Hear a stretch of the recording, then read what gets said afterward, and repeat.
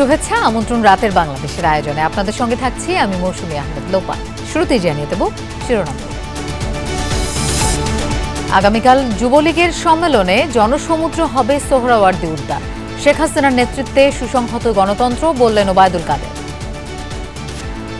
শেখ হাসিনার নেতৃত্বে গণতন্ত্রকে প্রাতিষ্ঠানিক রূপ দিতে আমরা লড়াই চালিয়ে যাচ্ছি। গণসমাবেশে যোগ দিতে আগেভাগে ফরিদপুরে জড়ো হচ্ছেন বিএনপি নেতাকর্মীরা। আইএমএফের ঋণ নিয়ে মানুষের বোঝা বাড়িয়েছে সরকার, অভিযোগ ফখরুলের। ইতিমধ্যেই আপনাদের রিজার্ভ খালি হয়েছে, অন্যদিকে আপনারা সেই সমস্ত টাকাগুলোকে বিদেশে পাচার করেছেন। উন্নয়নের ধারাবাহিকতায় পিছিয়ে থাকবে না সমাজের কেউ, ঘোষণা প্রধানমন্ত্রীর। কর্মসংস্থান বাড়াতেই উন্মুক্ত করা হয়েছে বেসরকারি খাত। বেসরকারি ব্যবসা বাণিজ্য যত আমি উন্মুক্ত করে দেব তত বেশি আমার কর্মসংস্থান বাড়বে।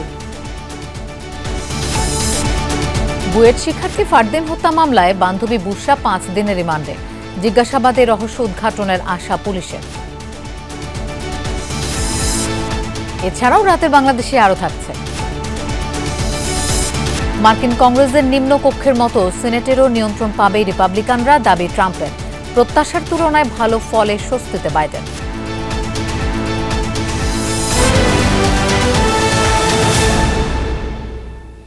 এতক্ষণ শিরোনাম দেখছিলেন, এবার যাচ্ছি পুরো খবরে।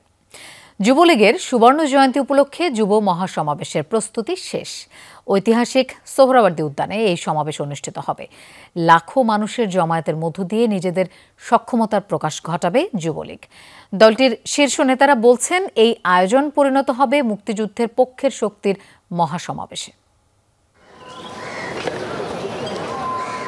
জাতীয় সম্মেলনের পর শুক্রবারের যুব মহাসমাবেশটি হবে দলের সবচেয়ে বড় আয়োজন। যুবলীগের সুবর্ণ জয়ন্তীতে সারা দেশ থেকে সংগঠনের কয়েক লাখ নেতাকর্মী জড়ো হবেন ঢাকার সোহরাওয়ার্দী উদ্যানে। শেষ মুহূর্তের প্রস্তুতি নিয়ে ব্যস্ততা ঐতিহাসিক সোহরাওয়ার্দী উদ্যানে। এরই মধ্যে শেষ হয়েছে মঞ্চ তৈরির কাজ। বর্ণাঢ্য আয়োজন থাকছে পুরো সমাবেশ জুড়ে। সারা বাংলাদেশ থেকে যুবলীগের নেতাকর্মী আসবে। আমরা ধারণা করছি যুবলীগের ইতিহাসের স্মরণকালের সবচেয়ে বড় মহাসমাবেশটি হতে যাচ্ছে। ঐতিহাসিক সোহরাওয়ার্দী উদ্যানে আরেকটি ইতিহাস রচিত হতে যাচ্ছে। প্রধানমন্ত্রী শেখ হাসিনা অনুষ্ঠানের প্রধান অতিথি হিসেবে উপস্থিত থাকবেন। তাই এরই মধ্যে ভিভিআইপি নিরাপত্তা বেষ্টনীতে আচ্ছাদিত মূল মঞ্চ। সোহরাওয়ার্দী উদ্যানসহ আশেপাশের এলাকায় নেওয়া হয়েছে কঠোর নিরাপত্তা ব্যবস্থা। যুবলীগের নেতারা আশা করছেন 10 লাখেরও বেশি যুবকের উপস্থিতি ঘটবে শুক্রবারের যুব মহাসমাবেশে। আমরা বিশ্বাস করি এটা এখন আর যুব সমাবেশ নেই, এখানে বাংলাদেশের মুক্তিগামী জনতা, মুক্তিযুদ্ধের পক্ষের সংগঠন, নেতাকর্মীরা এবং যারা দেশকে ভালোবাসে, দেশের মানুষকে ভালোবাসে, তারা এই সমাবেশে সমবেত হয়ে মাননীয় প্রধানমন্ত্রীর বক্তব্য শুনবেন। শুক্রবার জুম্মার নামাজ আদায়ের ব্যবস্থা করা হয়েছে সোহরাওয়ার্দী উদ্যানে। সমাবেশ শুরু হবে দুপুরের পর। উদ্বোধন করবেন প্রধানমন্ত্রী শেখ হাসিনা। মোহসিনুল হাকিম, Jamuna news, Dhaka. Introducing Loves, the first global halal certified body spray with silver ions. Contains zero alcohol, zero gas, and offers pure goodness.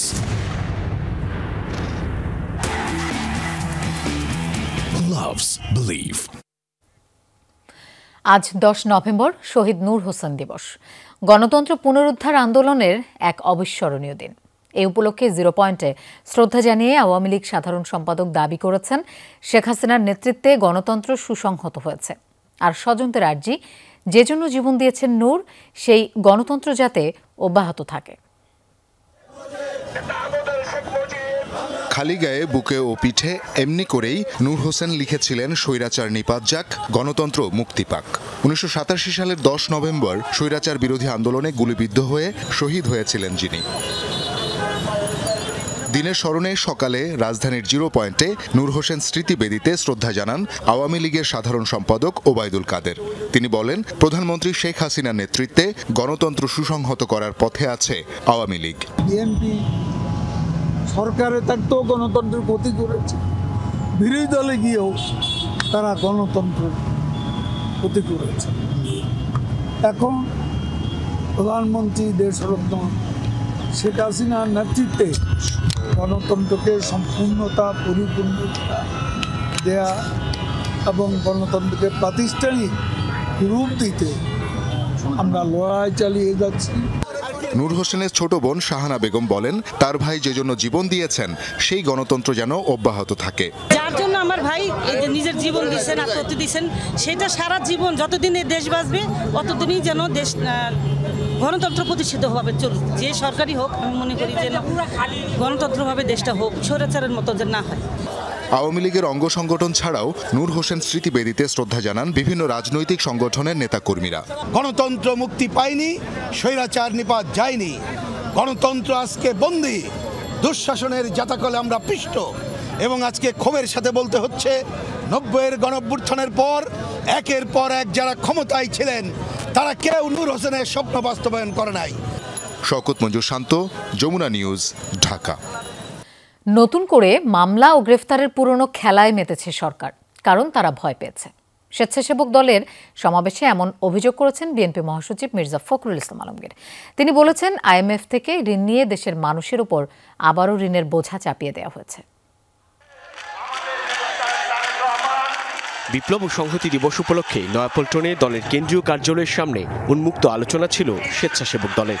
কিন্তু নবগঠিত কমিটির প্রথমেই বড় কর্মসূচিতে ঢাকার আশপাশের জেলা থেকে নেতাকর্মীদের আগমনে রূপ নেয় সমাবেশে। প্রধান অতিথি বিএনপি মহাসচিব অভিযোগ করেন, নতুন করে মামলা ও গ্রেফতারের পুরনো খেলায় মেতেছে সরকার।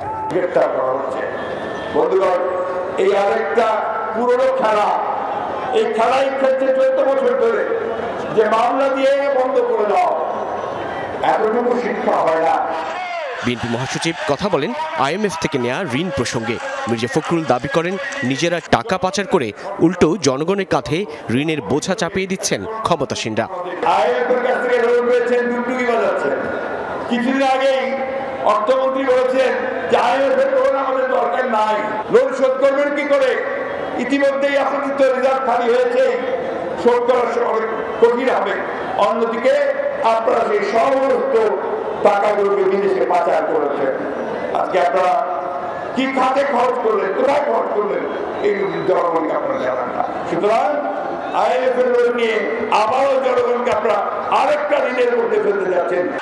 বিএনপির আন্দোলন ভিন্ন দিকে প্রবাহিত করতে নতুন ষড়যন্ত্র করছে আওয়ামী লীগ, এমন অভিযোগ করে বিএনপি নেতারা বলেন, গুম হওয়া পরিবারের সংগঠন মায়ের ডাকের মতো মায়ের কান্না সংগঠন গড়ে তোলা সুদূর প্রসারী চক্রান্তেরই অংশ। আমাদের যে গুম হওয়া পরিবারগুলো, তাদের একটা সংগঠন আছে মায়ের ডাক, ওইটার পাল্টা একটা তৈরি করেছে মায়ের কান্না। এটাকে হালকা করে নেবেন না, এটা অত্যন্ত সুদূর প্রসারী একটা ষড়যন্ত্র চক্রান্ত শুরু করে। 10ই ডিসেম্বর শান্তিপূর্ণ মহাসমাবেশ হবে, কোথাও বাধা দিতে পারবেন না, বাধা দিলে সেখান থেকে লড়াই শুরু হবে। বিএনপি নেতারা হুঁশিয়ার করে বলেন, প্রতিটি ফ্যাসিবাদের পতন ঘটেছে গণ অভ্যুত্থানের মধ্য দিয়ে। এই সরকারকে পতন ঘটাতে হবে।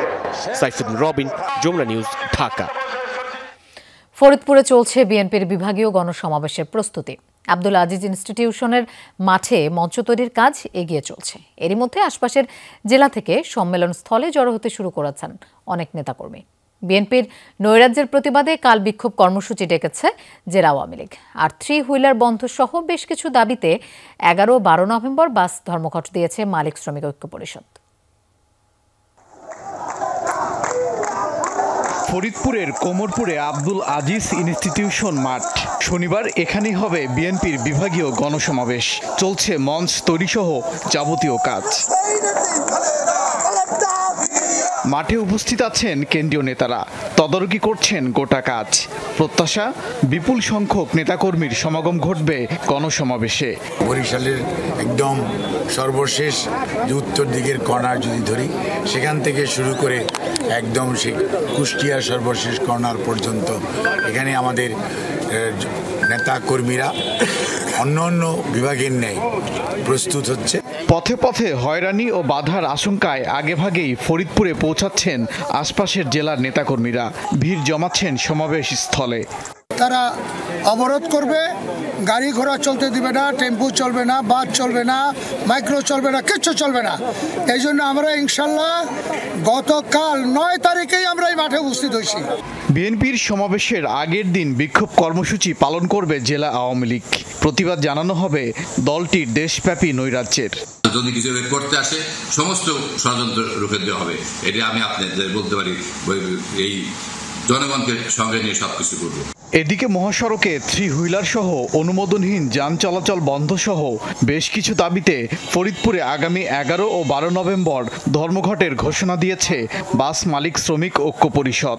আগাম এটা জানাই দিয়েছি সবাইকে যে যাতে জনগণ জানে যে 11 এবং 12 তারিখে ফরিদপুরে কোনো গাড়ি ঘোড়া চলবে না এবং ফরিদপুরের উপরে দূরপাল্লারও কোনো গাড়ি ঘোড়া চলবে না। শুক্রবার ভোর থেকে শুরু হবে দুদিনের এই ধর্মঘট। ওবায়দুর রহমান, যমুনা নিউজ। শোনো, অল্প আর বেশি নয়, চাই বিশ্ব সেরা জিপিএইচ। সব সময় যারা বিশ্ব সেরা চেনে তারাই জিপিএইচ কেনে। GPH quantum, world's best still. টানা 14 বছর ক্ষমতায় থাকার জন্য দেশজুড়ে উন্নয়ন দৃশ্যমান হচ্ছে বলে জানিয়েছেন প্রধানমন্ত্রী শেখ হাসিনা। কর্মসংস্থান বৃদ্ধির লক্ষ্যেই সরকার বেসরকারি খাতে সবকিছু উন্মুক্ত করছে বলেও জানান তিনি।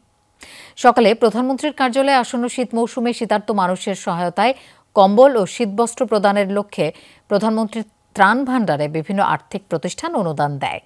ওই অনুষ্ঠানে সরকার প্রধান বলেন, উন্নয়নের ধারাবাহিকতায় সমাজের কেউই পিছিয়ে থাকবে না। বেসরকারি খাতে ব্যবসার উন্নতি হলেই দেশের অর্থনীতি শক্তিশালী হবে বলেও আশা করেন তিনি। এই খাতের ব্যবসায়ীরা সামাজিক দায়িত্ব পালন করার কারণে অর্থনীতিতে প্রভাব পড়ছে বলেও উল্লেখ করেন প্রধানমন্ত্রী শেখ হাসিনা। একটানা আজকে 14 বছর থাকাতে, দীর্ঘ সময়টা থাকাতে আজকে অন্তত বাংলাদেশের উন্নয়নটা আমরা করতে পারছি। আল্লাহর রহমতে এই পরপর 3 বার থাকাতে অন্তত এখন উন্নয়নগুলি দৃশ্যমান হচ্ছে। বেসরকারি ব্যবসা বাণিজ্য যত আমি উন্মুক্ত করে দেব তত বেশি আমার কর্মসংস্থান বাড়বে। এটাই আমার লক্ষ্য, যে আমার কর্মসংস্থান বাড়াতে হবে। আমার এত ঘনবসতি জায়গা, এখানে আমি কি করে বাড়িয়ে করব। জাতীয় পার্টি 300 আসনে প্রার্থী দেওয়ার পথে এগিয়ে যাচ্ছে বলে জানিয়েছেন পার্টির মহাসচিব মুজিবুল হক চুন্নু।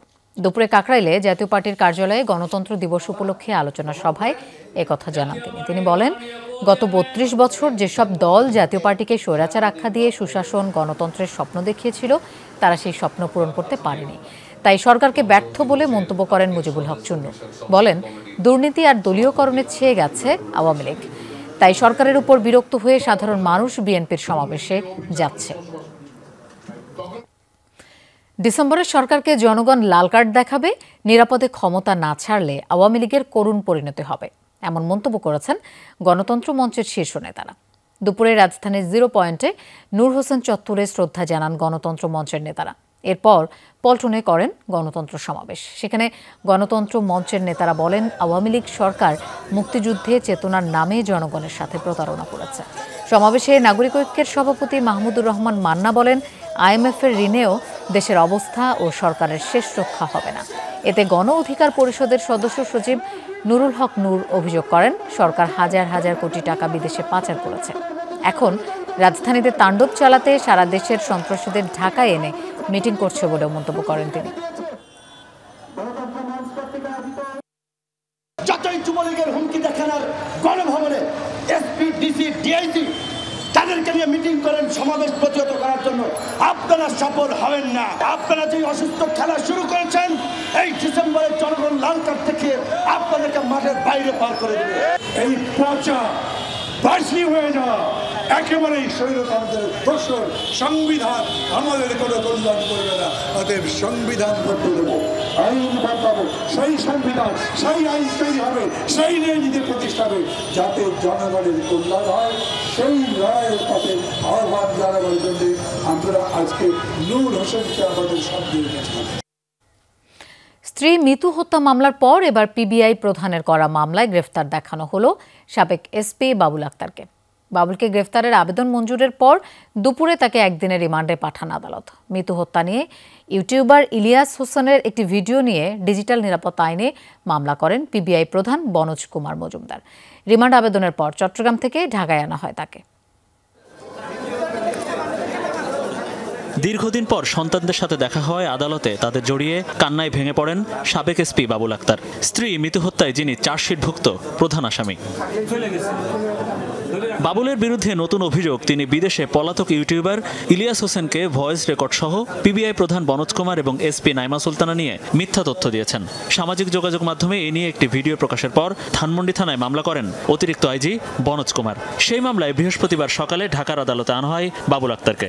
11টার দিকে সিএমএম আদালতের এজলাস নিয়ে কারাগারে থাকা বাবুল আক্তারকে এই মামলায় গ্রেফতার দেখানোর আবেদন করে পুলিশ। আদালত তা মঞ্জুর করেন। দুপুরে ওই মামলা রিমান্ড শুনানির জন্য বাবুল আক্তারকে আবার তোলা হয় এজলাসে। 7 দিন রিমান্ড চেয়ে আদালতে পুলিশ 3টি কারণ উল্লেখ করেন।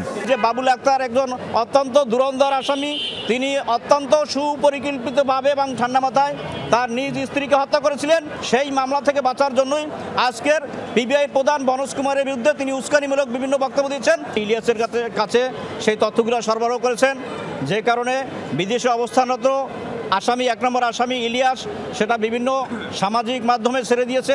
বাবুল আক্তারের আইনজীবীরা আদালতের কাছে রিমান্ড বাতিল করে জামিন আবেদন করেন। এজলাসে তারা বলেন, ভিডিওটি আমেরিকা থেকে প্রকাশিত আর দীর্ঘদিন ধরে কারাগারে বাবুল, তাই সেখান থেকে কারোর সাথে অনলাইনে যোগাযোগ অসম্ভব।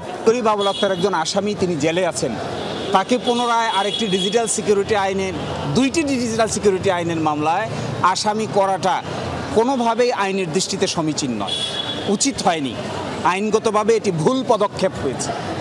শুনানি শেষে 1 দিনের রিমান্ড মঞ্জুর করেন আদালত। উচ্চ আদালতের নির্দেশনা মেনে রিমান্ডে সতর্কতার সাথে আচরণ করতে পুলিশকে নির্দেশ দেন আদালত। মনিরুল ইসলাম, যমুনা নিউজ, ঢাকা। বুয়েট ছাত্র ফারদিন পরশকে হত্যা করে লাশ গুমের অভিযোগ তার বান্ধবীর বিরুদ্ধে। বুধবার মধ্যরাতে এ নিয়ে ফারদিনের বাবার মামলার পর বান্ধবী বুশরাকে গ্রেফতার করে পুলিশ। ফারদিন নিখোঁজ হওয়ার দিন কয়েক ঘন্টা একসাথে ঘোরাঘুরি করে। এরপর থেকেই খোঁজ পাওয়া যাচ্ছিল না তার। সিসিটিভি ফুটেজেও মিলেছে এই তথ্য। হত্যা মামলায় বুশরাকে আদালতে নেওয়া হলে 5 দিনের রিমান্ডে পাঠান আদালত। গত 4 নভেম্বর বাসা থেকে বের হন বুয়েট ছাত্র ফারদিন পরশ। ওই দিন বিকেল থেকে রাত পর্যন্ত ফারদিন তার বান্ধবী আমাতুল্লাহ বুশরার সঙ্গে সময় কাটান। সিসিটিভি ফুটেজে মোবাইল ফোনের অবস্থানে দেখা গেছে, প্রথমে তারা দুজন সিটি কলেজ এলাকায় দেখা করেন, পরে নীলক্ষেত ধানমন্ডি এলাকায় ঘুরে বেড়ান। বিকেল 5টার দিকে একটি রেস্টুরেন্টে খেয়ে সবশেষ ঢাকা বিশ্ববিদ্যালয় এলাকায় ঘুরেছেন। রাত 10টার দিকে রিকশায় রামপুরা টিভি ভবন এলাকায় আসেন। এরপর থেকেই নিখোঁজ ফারদিন। 3 দিন পর নারায়ণগঞ্জের শীতলক্ষ্যা নদী থেকে তার লাশ উদ্ধার করা হয়। বৃহস্পতিবার মধ্যরাতে ছেলের হত্যা নিয়ে মামলা দায়ের করেন ফারদিনের বাবা। বান্ধবী বুশরা ও অজ্ঞাতনামাদের বিরুদ্ধে হত্যা ও লাশ গুমের অভিযোগ করেন তিনি। মামলার পর সকালে বুশরাকে গ্রেফতার করে রামপুরা থানায় নেওয়া হয়। পুলিশ বলছে, নিখোঁজের আগ পর্যন্ত তার সাথে ছিল ফারদিন। এ নিয়ে জিজ্ঞাসাবাদে সদ উত্তর দিতে পারেনি বুশরা। যে মেয়েটি অভিযুক্ত হয়েছে সেও একটা স্টুডেন্ট, তো সে কারণে আমরা আসলে অনুমান ভিত্তিক বা আমরা এখনো কনক্রিট না সেই ধরনের কথা না বলাই আমাদের জন্য বেশি শোভন হবে বলে আমি মনে করি ব্যক্তিগতভাবে। আমরা যেটুকু ফাইন্ডিংস পাবো আমরা সেটুকুর উপরই আমরা থাকতে চাচ্ছি। থানা থেকে দুপুরে বুশরাকে নেওয়া হয় আদালতে। 7 দিনের রিমান্ডের আবেদন জানায় পুলিশ। এ সময় আদালতে বুশরার পরিবারের পক্ষ থেকে কেউ বা কোনো আইনজীবী ছিলেন না। পুরো সময় আদালতে নিশ্চুপ ছিলেন তিনি। আদালতের এক প্রশ্নে বুশরা এসব নিয়ে কিছুই জানেন না বলে জানান। বুশরার বিরুদ্ধে হত্যার কোনো সুনির্দিষ্ট তথ্য প্রমাণ এখনো পাওয়া যায়নি বলে আদালতকে জানায় পুলিশ। শুনানি শেষে বুশরার 5 দিনের রিমান্ড মঞ্জুর করেন আদালত। এই মামলায় যদি আয়ুর প্রার্থী রিমান্ড মঞ্জুর করা হয় তাহলে এই মামলার সুষ্ঠু এবং নিরপেক্ষ তদন্ত সম্পন্ন হবে এবং মামলাটি দ্রুত গতিতে বিচারের মুখ দেখবে। সে কারণে বিজ্ঞ আদালত আমাদের রাষ্ট্রপক্ষের বক্তব্য শুনে সন্তোষজনক মনে হয়। সেক্ষেত্রে আসামিকে 1 দিনের রিমান্ড মঞ্জুর করেছেন। ফারদিনের লাশ উদ্ধারের ঘটনা শুরু থেকে ছায়া তদন্ত করছে ডিবি পুলিশ। বিকেলে মামলাটি থানা থেকে ডিবিতে হস্তান্তর করা হয়। ডিবি পুলিশ বলছে, এখনো মামলায় কোনো অগ্রগতি বা খুনের মোটিভ পাওয়া যায়নি। শুধু প্রেম ঘটিত নয়, অন্য বিষয়ে মাথায় রেখেও চলছে তদন্ত। তার বাবা যখন 1 নম্বর আসামি করে তার বিরুদ্ধে মামলা রুজু করেছেন, সেপ্রিকে তাকে আবার আমরা গ্রেপ্তার করেছি এবং তাকে আমরা রিমান্ডের জন্য আবেদন করেছি। রিমান্ডে আসার পরে তার সাথে যাবতীয় বিষয়ে কথা বলবো। ফারদিন নিখোঁজ হওয়ার পর রামপুরা থানায় জিডি হলে বুশরাকে একবার জিজ্ঞাসাবাদও করে পুলিশ। তার কথা শুনে তখন ছেড়ে দেওয়া হয়। মনিরুল ইসলাম, যমুনা নিউজ, ঢাকা। কর্তৃপক্ষের আশ্বাসে 3 ঘণ্টা পর আন্দোলন স্থগিত করেছে চট্টগ্রাম বিশ্ববিদ্যালয়ের চারুকলা ইনস্টিটিউটের আন্দোলনরত শিক্ষার্থীরা। এ নিয়ে আগামীকাল বৈঠকের পর বিকেল 4টায় পরবর্তী কর্মসূচির সিদ্ধান্ত জানানো হবে জানান তারা। ক্লাস কার্যক্রম মূল ক্যাম্পাসে স্থানান্তরের দাবিতে সন্ধ্যা ৬টায় নগরের বাদশা মিয়া সড়ক অবরোধ করে তারা। শিক্ষার্থীরা জানায়, আবাসন, ক্যান্টিন, পর্যাপ্ত ক্লাসরুম সহ ২২ দফা দাবিতে গত ৮ দিন ধরে তারা ক্লাস বর্জন করে শান্তিপূর্ণ আন্দোলন চালিয়ে আসছে। ইতিমধ্যে তারা ৪ দফা বিশ্ববিদ্যালয়ে প্রশাসনের সাথে বৈঠকও করেছে। বিশ্ববিদ্যালয় প্রশাসন শিক্ষকদের সম্মতি সাপেক্ষে তাদের দাবি মেনে নেয়ার আশ্বাস দেয়। এ নিয়ে আজ ইনস্টিটিউটের শিক্ষকরা বৈঠকে বসে, কিন্তু সেই বৈঠক কোনো সিদ্ধান্ত ছাড়াই শেষ হয়। উল্টো শিক্ষকরা শিক্ষার্থীদের শাসিয়েছে বলে অভিযোগ আন্দোলনকারীদের। এরপরই আবারও বিক্ষোভে নামে তারা। ধর্ষণের অভিযোগে বাবার বিরুদ্ধে মামলা দায়ের করেছেন চাঁপাইনবাবগঞ্জের এক তরুণী। আসামি করেছেন মাকেও। রাজধানীর ওয়ারী থানায় এই মামলা করেন ভুক্তভোগী। বৃহস্পতিবার এই মামলায় আগাম জামিন নিতে হাইকোর্টে গেলে আদালত বাবাকে ৪ দিনের মধ্যে সংশ্লিষ্ট আদালতে আত্মসমর্পণের নির্দেশ দেন। চলতি মাসের ১ তারিখে প্রধানমন্ত্রী বরাবর জন্মদাতা পিতার অনৈতিক কাজের বিচার চেয়ে আবেদন করেন এক তরুণী, যেখানে বলা হয় ২০১৮ সালে মাত্র ১৪ বছর বয়সে জোর করে তার সঙ্গে অনৈতিক সম্পর্ক স্থাপন করেন তারই বাবা। নানা হুমকি ও ভয় দেখিয়ে গেল প্রায় ৪ বছর ধরে একই কাজ করে আসছে জন্মদাতা। কোথাও বিচার না পেয়ে প্রধানমন্ত্রীর কাছে প্রতিকার চেয়ে আবেদন করেন তরুণী। বাড়ি চাঁপাইনবাবগঞ্জ হলেও ওই তরুণীরা থাকতেন রাজধানীর ওয়ারীতে। ৩ নভেম্বর রাতে ওয়ারী থানায় বাবার বিরুদ্ধে মামলা দায়ের করেন ভুক্তভোগী। থানায় কথা হয় তার সঙ্গে, তুলে ধরেন বাবার অনৈতিক কর্মকাণ্ডের বিস্তারিত। বাবা আমাকে খুব বাজেভাবে টাচ করে, যেটা আমি ফার্স্টে বুঝতে না পারলেও পরে বুঝতে পারি।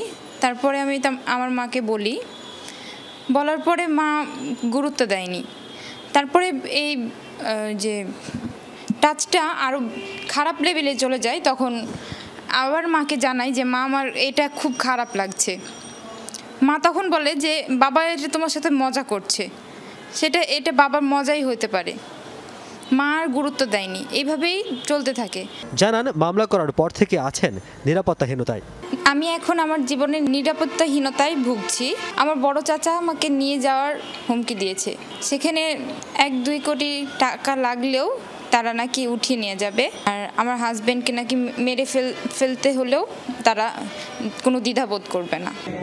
মামলার পর থেকে পলাতক থাকলেও বৃহস্পতিবার আগাম জামিন নিতে উচ্চ আদালতে যান আসামিরা। এ সময় আদালত ভিকটিমের জবানবন্দি শুনে বাবাকে আত্মসমর্পণের নির্দেশ ও মাকে ৪ সপ্তাহের জামিন দেন। মহামান্য হাইকোর্ট তাদের ভিকটিমের জবানবন্দি নিজ খাস কামরায় শুনেছেন। সেটা শুনানি অন্তে শোনার পরে আবার পুনরায় আদালতে মামলাটি বিস্তারিতভাবে শুনানি হয়। শুনানি শেষে মহামান্য হাইকোর্ট বিভাগ ২ নম্বর আসামি অর্থাৎ মাতাকে ৪ সপ্তাহের জন্য আগাম জামিন মঞ্জুর করেছেন এবং বাবাকে ৪ দিনের মধ্যে অর্থাৎ আগামী সোমবারের মধ্যে সংশ্লিষ্ট নারী শিশু ট্রাইব্যুনালে আত্মসমর্পণের নির্দেশ দিয়েছেন। তদন্তকারী কর্মকর্তাদের ডেকেছিলেন, তারা উপস্থিত ছিল। তাদেরকে মামলাটা নিবিড়ভাবে পর্যবেক্ষণ করে কোনো পক্ষই যাতে প্রিজুডিস না হয় সুষ্ঠু তদন্তের আদেশ দিয়েছে। চলতি বছরের শুরুর দিকে বিয়ে হলেও বাবার অনৈতিক কাজ থেমে ছিল না বলে অভিযোগ করেন ওই তরুণী। রিয়াজ রায়হান, যমুনা নিউজ, ঢাকা। জোরপূর্বক বাস্তুচ্যুত রোহিঙ্গা নাগরিকদের বিষয়ে ন্যাশনাল টাস্কফোর্স সভা অনুষ্ঠিত হয়েছে। ৪০তম এই সভায় উপস্থিত ছিলেন পররাষ্ট্র মন্ত্রণালয়ের সিনিয়র সচিব ও ন্যাশনাল টাস্কফোর্সের প্রধান মাসুদ বিন মোমেন। সভার প্রথমার্ধে বাস্তুচ্যুতদের সার্বিক বিষয়ে ইউএনএইচসিআর কর্মীরা বক্তব্য রাখেন। দ্বিতীয়ার্ধে সভায় উপস্থিত ন্যাশনাল টাস্কফোর্স সদস্যরা কক্সবাজার ও ভাসানচর ক্যাম্পের সমস্যা, অবকাঠামো, ফিশারি প্রজেক্ট প্রতিষ্ঠান সহ সার্বিক বিষয় নিয়ে আলোচনা করেন। বাংলাদেশে বসবাসরত জোরপূর্বক বাস্তুচ্যুত রোহিঙ্গা নাগরিকদের মাদকের সাথে জড়িত হওয়া, রোহিঙ্গাদের স্বাস্থ্য, পরিবার পরিকল্পনা সহ সার্বিক বিষয় তুলে ধরা হয় সভায়। ডিসেম্বরেই ঢাকাবাসী যাতায়াত করতে পারবেন কাঙ্ক্ষিত মেট্রো রেলে, যেটি চলবে উত্তরা থেকে আগারগাঁও পর্যন্ত। এজন্য পরীক্ষামূলক চালনা, স্টেশনে ওঠানামার পথ তৈরি, যাত্রী সেবা নিশ্চিত সহ সব ধরনের প্রস্তুতি চলছে। প্রধানমন্ত্রীর সময় পাওয়া গেলেই নির্ধারণ করা হবে উদ্বোধনের তারিখ। প্রথম পর্যায়ে 10 সেট ট্রেন চলবে এই রুটে। মেট্রোর শেষ ধাপের সিস্টেম ইন্টিগ্রেশন টেস্ট চলছে। এটি শেষ হলেই যাত্রী নিয়ে বাণিজ্যিক যাত্রা শুরু করতে পারবে দেশের প্রথম মেট্রো রেল। আগের টেস্টগুলোতে শুধু দিনে চালানো হলেও এবার চালানো হচ্ছে রাতেও। এক স্টেশন থেকে আরেক স্টেশনে নির্দিষ্ট সময়ে পৌঁছানো, ট্রেনের দরজা খোলার মতো বিষয়গুলো খুঁটিয়ে খুঁটিয়ে দেখা হচ্ছে। সিস্টেম ইন্টিগ্রেশন টেস্ট সর্বোচ্চ 3 মাস লাগে। তা আমাদের আগের টেস্টগুলোতে যেহেতু কোথাও কোনো সমস্যা ছিল না, এখন আমরা দেখছি যে আমরা সিস্টেম ইন্টিগ্রেশন টেস্ট আমরা এই মাসেও শেষ করে দিতে পারি যদি আমরা দেখি যে কোনো সমস্যা নাই। তারপরেই আমরা ব্ল্যাঙ্ক অপারেশনে তো 1 ডিসেম্বরেই চলে যাব। এই টেস্ট শুরু হয়েছে 1 সেপ্টেম্বর থেকে। ডিসেম্বরের শুরুতেই যাত্রী নিয়ে চলার জন্য প্রস্তুত থাকবে মেট্রো। স্টেশনে ওঠানামা, সেবা ও নিরাপত্তা ব্যবস্থা, শুরু এবং শেষ স্টেশন থেকে যোগাযোগ, এসবও দ্রুতই নিশ্চিত করতে কাজ করছে ডিএমটিসিএল। এরপর শুধুই অপেক্ষা প্রধানমন্ত্রীর সময়ের। নভেম্বরে শেষ করতে পারবো। তারপরে আমরা মাননীয় প্রধানমন্ত্রীর কাছে সামারিটা আমরা পাঠিয়ে দেব। সামারিটা পাঠিয়ে দেওয়ার পরে মাননীয় প্রধানমন্ত্রী যেই দিন ডেট দিবেন সেই দিনই আমাদের করব। দিনের পরের দিন থেকেই চলাচল করতে পারবে, তবে এটা গ্র্যাজুয়ালি কয়টা দিন সময় নেয়। উত্তরা থেকে আগারগাঁও শেষ হলে মেট্রোর পরবর্তী ধাপের চলাচলের কার্যক্রমও শুরু হবে। শাকিল হাসান, যমুনা নিউজ, ঢাকা। ইমরান খানের উপর হামলার 1 সপ্তাহ পর পাকিস্তানে আবারও লং মার্চ শুরু করল পিটিআই। বৃহস্পতিবার ওয়াজিরাবাদ থেকে যাত্রা শুরু করেন নেতাকর্মীরা। গেল 3 নভেম্বর ওই এলাকাতেই সাবেক প্রধানমন্ত্রীকে লক্ষ্য করে ছোড়া হয় গুলি।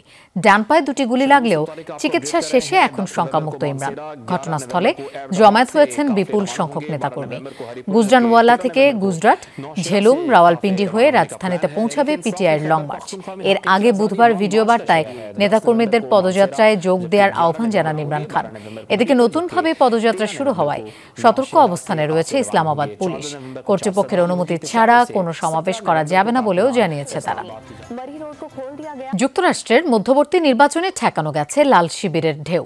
প্রত্যাশার তুলনায় ভালো ফলাফলের পর ভাষণে স্বস্তির নিঃশ্বাস ফেললেন মার্কিন প্রেসিডেন্ট জো বাইডেন।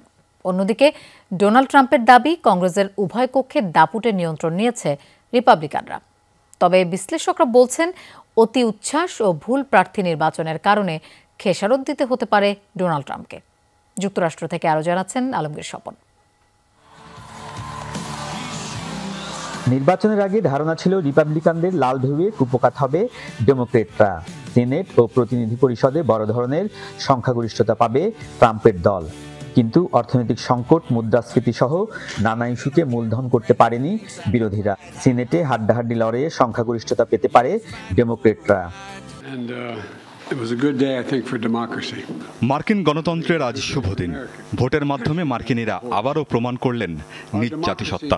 প্রতিনিধি পরিষদে অল্প আসনই হারিয়েছি আমরা, যা গেল 40 বছরে ডেমোক্র্যাট প্রেসিডেন্সির ইতিহাসে রেকর্ড। প্রত্যাশা অনুযায়ী ভালো ফলাফল এসেছে মধ্যবর্তী নির্বাচনে। কারচুপি, ভোটিং মেশিনের ত্রুটি, বিভিন্ন উপায়ে বাধা প্রদানের চেষ্টা করা হয়েছে, কিন্তু জাতীয়তাবাদী মার্কিনীরা দেখিয়েছে ভোটের শক্তি। বড় ধরনের জয় না পেলেও কংগ্রেসের প্রতিনিধি পরিষদের নিয়ন্ত্রণ যাচ্ছে রিপাবলিকানদের হাতে। সেক্ষেত্রে রাশিয়ার বিরুদ্ধে ইউক্রেনে জো বাইডেন প্রশাসনের আর্থিক সহায়তায় বাধা আসতে পারে। সম্ভাব্য স্পিকার হিসেবে নাম আসা রিপাবলিকান কেভিন ম্যাকার্থি এ নিয়ে নেতিবাচক মন্তব্য করেছেন।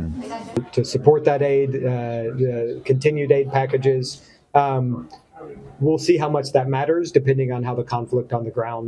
If the Republicans succeed in winning the majority in the U.S. House of Representatives, they have threatened to reduce the amount of aid from the U.S. to the Ukraine.